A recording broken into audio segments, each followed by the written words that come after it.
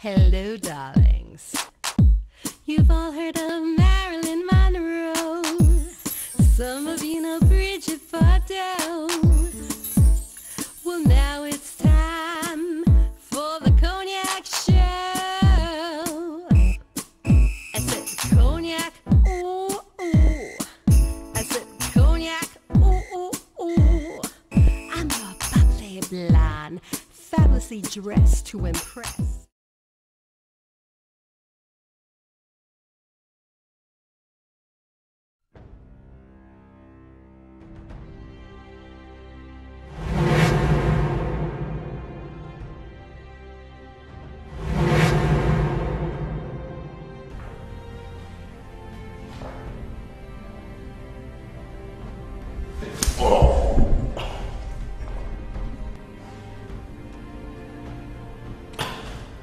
Where are you running from, anyway? What's the matter, Duke? Wanna use your hands? Crooked promoters. Why'd you do it, Duke? Angry managers. One simple task, and you blew it. I put my faith, and I put my money in you. One false move, and I'll blow your head off. What'd you do? Well, I was a boxer. Some boxing chump you are. But nobody gives a rat's ass about you. Makes for some very angry people after me. Who else wants me dead? This is fucking crazy. This is personal now. You!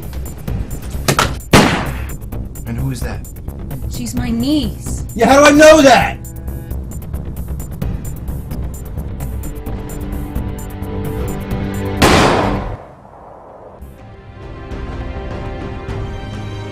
By the way, it's prize fighting, not pride fighting.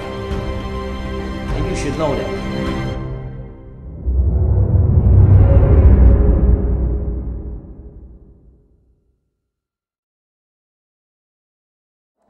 Welcome back, darlings. I'm Cognac Wellerlane. We're here at the Anthology Archives for the screening of Rotten Luck. And I'm here with filmmaker, producer, director, Mr. Joseph Meli. What a fabulous film. All the press it's getting. It's an amazing, it looks like an amazing, amazing film. Well, we're all going to find out tonight what the response are going to be from the people that are going to come and view the movie. And hopefully it's good. The people that have watched this so far have asked me, how come you didn't continue it? I want to make it short, but once you really get into it, you can't continue unless you don't have the final ending to the movie. So like I said, let's see what it feels like tonight, what the response is, and might continue the movie. Yeah, well, you might get a big distributor too. That would be an even better thing, right? Oh yeah, that would be really great if I could get a distributor or somebody that would be interested. And undertaking this film and maybe bringing it to Hollywood. Would you like that? Oh, that'd be good. It's a long, long shot, but hey, you know what? You never know. I've seen stuff like this be taken all the way to Hollywood. But get the right person looking at it and very interested in the film. Tell my audience, why this film? Why did you pick this type of movie to make? Because it's a sentimental story. It's about a boxer that's down on his luck, and he really wants to be, has no family, wants to make it in the boxing industry. He is going to make it, but his promoter, whatever, which he thinks is his friend, is actually a crook. He bookies, he bets on fight, but he's kind of slow to understand what the reality is.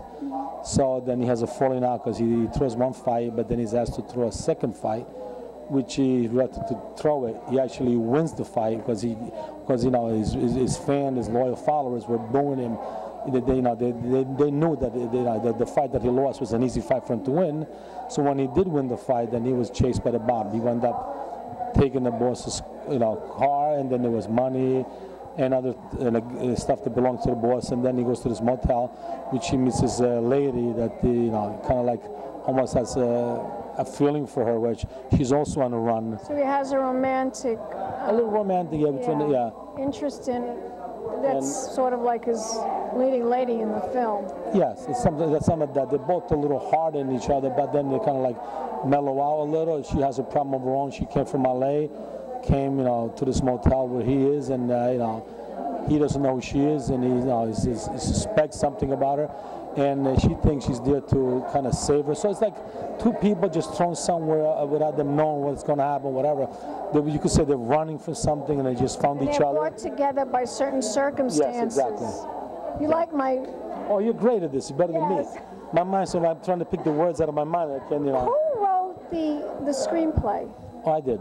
You wrote this? What I know, whatever, by watching a lot of movies.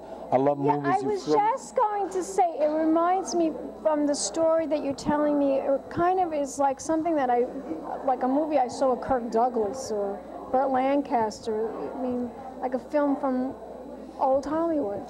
Yeah, because you have a lot of film right now. There's a lot of good movies, a lot of movies with a lot of money, and when your funds are like, you don't have a lot of money to put together. You're trying to get the audience by showing them a good movie and also a good story and little, decent acting, whatever, actually good acting for what you can come up with, and then it came out to be actually, I think, pretty good movie.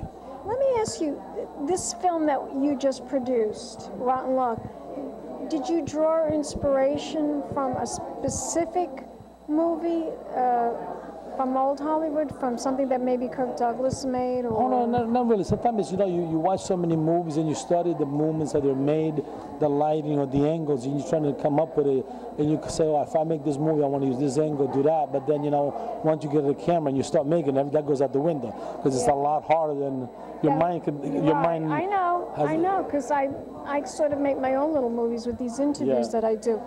Tell my audience, how long did it take you to film this movie? Well, actually, we shot it came a half hour. We shot about 45 minutes. Some lead scenes we deleted, whatever. We are actually in a pretty good role. Some days we worked like 12 hours or more. And I would say if I put all the hours together, it would be, let's say, an 8-hour schedule. I would think it took about 8 days. 8 days? Only 8 days. Through how many months? I don't know. We did within a couple of days interval in between. We did like 4 days, 2 days straight. Then we did about 4 days almost straight, and then we did the.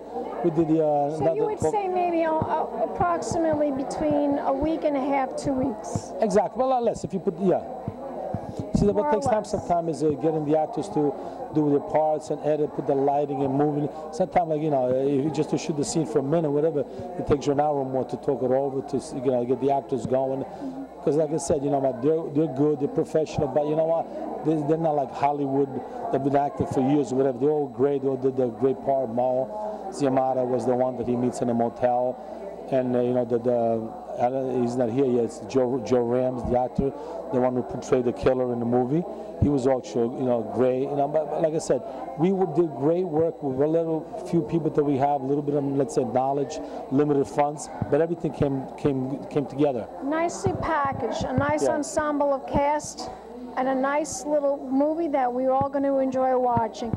Tell my audience, where can we go on the internet to find out more information about your films? Oh, you could go on DangioFilms.com, and we're going to also upload more movies, more things that we've done on it. And we also, maybe we're going to change also the website to add up even more. Now, you're also working on some features, too. Yes, I want to try to make a feature. People say, no, don't do it. It's a little hard to try.